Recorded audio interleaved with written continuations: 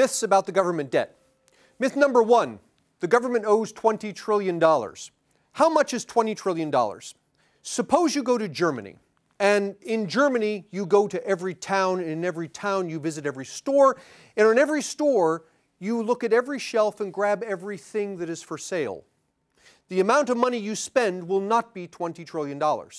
If you go to Germany and then to France, and you go to every town, and within every town you go to every store, and every store you look on every shelf and you buy everything, you still will not have spent $20 trillion. You can go to England, and while you're there, you can go to the North countries and buy everything that's for sale, and you still will not have spent $20 trillion. In fact, to spend $20 trillion, you have to go to every country in Europe, visit every town, in every town, go to every store, in every store, look on every shelf, and buy everything. And then you will have spent about $20 trillion. But the myth is that this is how much money the government owes. It turns out that there's more, called unfunded obligations. Unfunded obligations is money the federal government has promised, but which it does not and will not have the money to pay. Largely, this consists of promises of retirement and medical benefits. If you take the present value of all the future promises of retirement and medical benefits the government has made, and subtract from that the amount of money that's in the government's Social Security and Medicare trust funds, and then subtract from that the amount of money the federal government anticipates collecting under the current law from future Social Security and Medicare taxes, you'll still have an amount of money left over that the government does not have. And that's the unfunded obligations, an amount of money the government has promised which it does not and will not have the money to pay. Estimates of unfunded obligations vary from the astronomical to the unbelievable. On the low end, people have estimated unfunded obligations to be about $80 trillion, on the high end, $200 trillion. So this means that the federal government's total financial obligations range somewhere from $100 to $220 trillion. Let's say, roughly speaking, the federal government owes about $150 trillion. Myth number two, the government owes $150 trillion. Well, it turns out there's more to it. There are federal agencies that don't appear on the federal government's budget. There are government-sponsored enterprises like Fannie Mae and Freddie Mac that don't appear on the government's financial statements, and they owe another $8 trillion. There's then state and local governments that collectively owe about $3 trillion and have another $5 trillion in their own unfunded obligations. So when we put it all together, the total U.S. governmental financial obligations total about $165 trillion. Myth number three, government borrowed from the Social Security Trust Fund isn't really debt because we owe it to ourselves. Well, it turns out there is no ourselves here. The trust fund belongs to current and future retirees. So when people retire and the government does not have the money that it has promised them, one of two things must happen. Either the government must increase taxes on future workers to pay for the Social Security and Medicare obligations it has promised, or the government has to cut the promised Social Security and Medicare benefits that it had promised to retirees. Either way, someone must pay. Myth number four, the government can't go bankrupt. This is technically true because the government promised to pay back a certain number of dollar bills. And so as the government starts to run out of money, it can simply print more, thereby satisfying its obligation. But while that's technically true, it's effectively false, because when the government prints money, it erodes the purchasing power of dollars, thereby creating inflation. For example, suppose you have a bunch of people, and these people buy things. They buy things from Walmart, from McDonald's, and Ford, and in buying these things, they give these businesses money. In return, they receive goods and services from these businesses. The ratio of the dollars they pay to the goods and services they receive, we call prices. So we have the average price of a hamburger, the average price of a pair of shoes, the average price of a car. Now, if the government were to print enough money to double the money supply, we would have twice as many dollar bills floating around, but the same amount of goods and services. All that would happen is the prices of these goods and services themselves would double. So with twice as many dollar bills, a hamburger now goes from a price of $4 to a price of $8. The car goes from $30,000 to a price of $60,000. And one of the prices that will double is people's wages. Interestingly, you're left with the following. Under scenario 1, without the government printing money, let's suppose you earn $50,000 a year and the price of a hamburger, shoes, and a car, things you would buy, are $4,000, $30,000, and $30,000. And then along comes the government and prints lots of money, and in printing the money, it doubles all the prices, including your income. So now in scenario 2, you're earning twice as much as you were before, $100,000, but the prices of the things you buy have all doubled as well. And so if I ask you, are you better off in scenario 1 or scenario 2, the answer is you're the same in both. It doesn't matter to you whether you're earning $50,000 and a car costs $30,000, or whether you're earning $100,000 and a car costs $60,000. It's the same car. Now, there is a difference in the two scenarios, and the difference shows up when you look at your savings. Let's suppose in scenario 1, you had $10,000 in savings, you're earning $50,000, and a hamburger costs $4,000. Along comes the government, it prints money, and in printing money, all the prices double. That means that the hamburger now costs twice as much, the shoes cost twice as much, you're earning twice as much, but your savings is the same. It's the same $10,000 sitting in savings. And what has happened when the government comes along and prints money, in effect what it's doing is draining away the purchasing power of your savings. So economists say it this way, inflation is a tax on savings. When the government prints money and thereby creates inflation, we get the same exact effect as if the government had imposed a tax on people's savings. So the fact is that the government ultimately pays for bankruptcy by taxing the purchasing power of people's savings. Myth number 5, the government can solve its financial problems by raising taxes. Well, it turns out the government can't raise taxes at all. It can only raise tax rates. Taxes are what happens when the tax rate the government imposes interacts with people's behavior. This is perhaps the most interesting picture in all of economics. And it's interesting precisely because it's so boring. What you're seeing here is federal tax receipts. This is all tax revenue from all sources combined. Payroll taxes, income taxes, estate taxes, tariffs, everything. Federal taxes, all sources combined, as a fraction of GDP. And what you see is from 1950 up to the present, this has remained relatively stable at about 17%. That is, over time, if you think of the economy as a pie, the government has collected a constant 17% slice of this economic pie.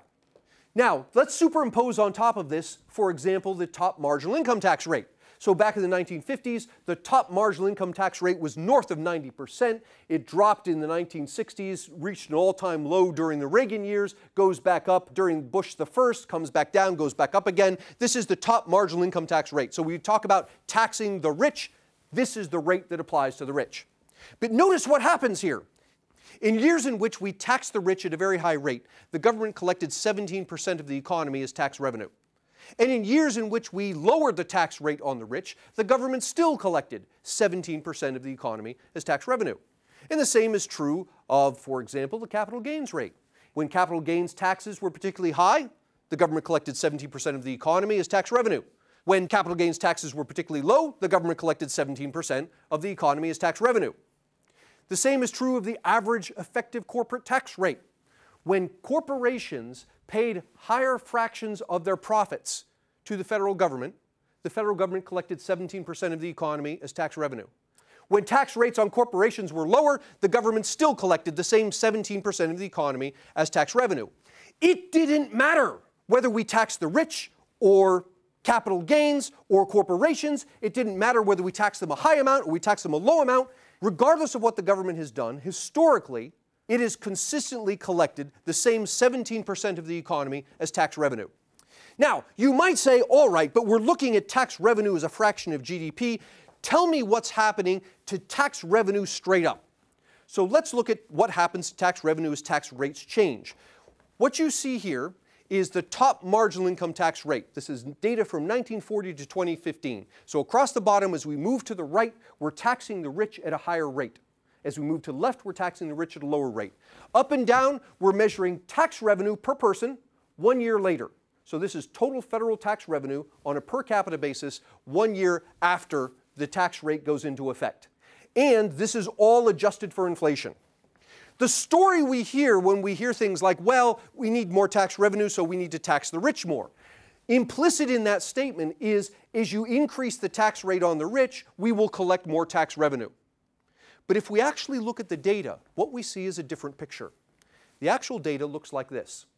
On average, as we have increased the tax rate on the rich, 1 year later, the federal government has actually collected, on average, less tax revenue. There are exceptions to this, but there's also a very clear trend that the tax revenue moves in the opposite direction that we think it should. And this is not just true of the top marginal income tax rate. We also see it if we look at the capital gains tax rate. Now, the relationship here is not as tight, but it's disturbingly in the same direction. On average, as the government has increased the capital gains tax rate, 1 year later, it has collected less tax revenue than it did before. We see the same phenomenon with the corporate profits tax. We see the same thing with the estate tax. In fact, of all the federal taxes, I'm only aware of two, which historically, as the government has increased these tax rates, its tax revenue has actually gone up. And those two taxes are Social Security and Medicare. The disturbing part of this is these are the taxes that fall most heavily on the poor and the middle class. Myth number 6. The rich aren't paying their fair share. What constitutes a fair share? What you see here is average market income of various income groups in the United States as of 2013. So we have the poorest 20% of Americans at the top. Their market income, that is income they earn from participating in market activities as opposed to money the government gives them. Their market income is about $15,800 on average. Here's the middle income Americans. Their average income is about $53,000, and the top 1% just over $1.5 million. So let's ask, what is a fair tax rate for these people to pay? And as we talk about tax rates, let's talk about effective tax rates. And what I mean by that is, after you have done all of your legal and accounting gymnastics and write-offs and deductions and exemptions, when all that's finished, what fraction of your income did you end up paying to the IRS? That's the effective tax rate. So we can argue about what constitutes fair. A lot of people tend to answer the following way. The poor should probably pay somewhere around 2%. A lot of people think that middle-class Americans should pay around 15%. And a lot of people think that the top 1% should pay around 30% of their income as taxes. Now, we can argue about whether these things are indeed fair, but these seem to be numbers that lots of people will tend to agree with. So let's look at what these groups actually pay. If we look at the federal taxes collected from each of these groups, we see something like the following. The average household amongst the poorest 20% of Americans pays, on average, $800 in federal taxes. The average middle income household in the United States pays about $9,000 in taxes, and the average household amongst the top 1% pays about $500,000 in federal taxes. Now, this isn't the end of the story, because we don't just pay money to the federal government also gives money back. A lot of this comes in the form of the Earned Income Tax Credit, or Social Security benefits, or unemployment compensation. But all of these things are instances in which the government has first collected money and then turned around and given the money back. So let's account for this, and economists call this transfers. Transfers are money the government gives to people. The average household amongst the poorest 20% received an average federal transfer of about $9,600 in 2013. The average middle-income household received about $16,700. The average top 1%er earned about $800. Most of that is likely coming from Social Security retirement benefits. But notice what happens now. If we calculate the effective tax rate by accounting not just for what people pay to the government, but for the money the government pays them back, what we find is something astounding. We claimed that a fair tax rate for the poorest Americans is 2% and a fair tax rate for the top 1% is 30%. If we run these numbers, what we find is that the poorest 20% on average are actually paying negative 56%. That is, when all the dust settles, they're actually receiving more money back from the federal government than they paid in the first place, making their effective tax rate below zero. This is true all the way up through middle-income America. The average middle-income American is receiving back 15% more from the federal government than he paid in. The top 1% are paying about 34%. And here we have an interesting conclusion. On average, and there are exceptions, but on average, only the top 40% are net payers into the federal government. And this raises an interesting point, because every time someone says, well, we should cut taxes, someone else responds with, well, you mean tax cuts for the rich. But in fact, our tax system, at least at the federal level, has become so progressive that virtually every tax cut, by definition, is a tax cut for the rich, because on average, those are the only people who are actually paying. Myth number 7, the government can settle its debts by selling off its assets.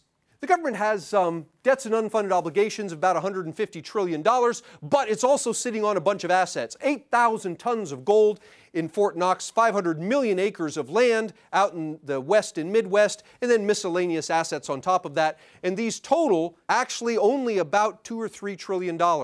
So when we're done, even if the federal government were to sell off all of its assets, we still have a shortfall of $147 trillion. Myth number 8. The government needs to pay off its debts. The good news here is the government actually doesn't need to pay off its debt. Just as a household with a credit card does not have to pay off the credit card, all it has to do is keep up with the minimum monthly payments. So too the government only needs to keep up with its minimum monthly payments. We call this servicing the debt. The bad news is, if we count all of the money the federal government owes, $150 trillion, and the federal government currently pays about 2.5% on its debt, to service the full $150 trillion of obligations, the federal government would have to come up with $3.8 trillion per year. That is, to service the debt and obligations the federal government currently has, it would have to pay $3.8 trillion a year in interest. And yet, the federal government's annual income is only about $3.3 trillion. That is, the federal government actually is bankrupt right now. Even if it were to devote all of the tax revenue it collects solely to servicing its $150 trillion in debt and obligations, it still would not have enough money to service that debt. Myth number 9, well, the government could just keep on borrowing. The problem here is the government has borrowed so much money that it's running out of places to find more. Currently, the American people, state and local governments have loaned about $6 trillion to the federal government. Social Security, Medicare, Veterans Benefits Trust Funds have loaned about $5 trillion to the federal government. Foreign governments have loaned another $4 trillion, the Federal Reserve has loaned $3 trillion, and foreign people have loaned about $2 trillion.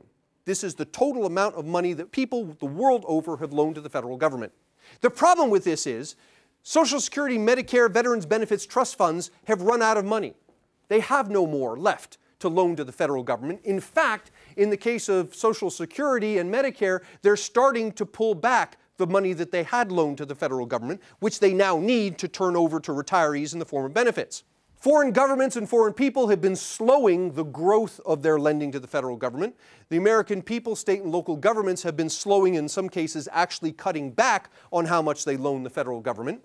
And that means that as time moves forward and the federal government wants to borrow more and more money, and these groups are all tending to cut back on how much they loan, the one place left the federal government can turn to for money is the Federal Reserve. And the problem here is when the government borrows from the Federal Reserve, unlike its borrowing from any of these other groups, it creates inflation. And inflation is a tax on savings. So in effect, as the federal government runs out of places to borrow, it must turn to the Federal Reserve to borrow money. And when it does that, it creates inflation, which erodes the purchasing power of all of our savings. Myth number 10, there's no way to fix this problem. It turns out that there is. We could have a balanced budget within 5 years if we followed this recipe.